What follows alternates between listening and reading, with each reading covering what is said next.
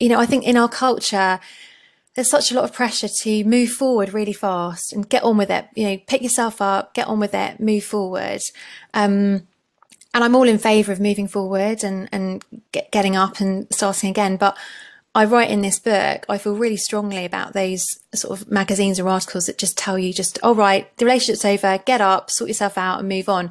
No, we need to have time to process, to understand what's happened, to understand ourselves, because if we don't, we're going to make poor decisions. We're going to end up making choices that just basically end up causing those kind of patterns to recur and those themes to happen again in our lives.